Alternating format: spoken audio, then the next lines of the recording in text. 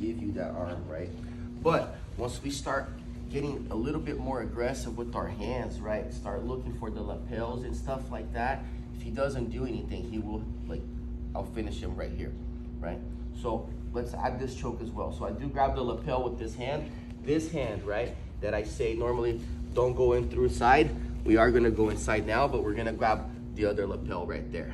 As I grab the lapel, here's what I'm gonna do. I'm gonna keep my weight on him, and I'm finishing him right here. Just a fundamental gi choke from the back, right? Collar choke.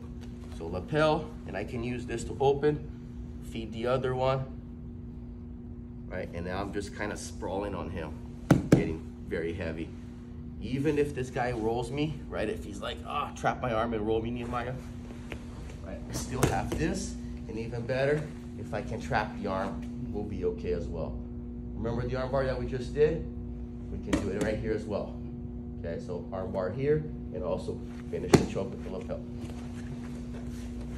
Let's add that in on 3.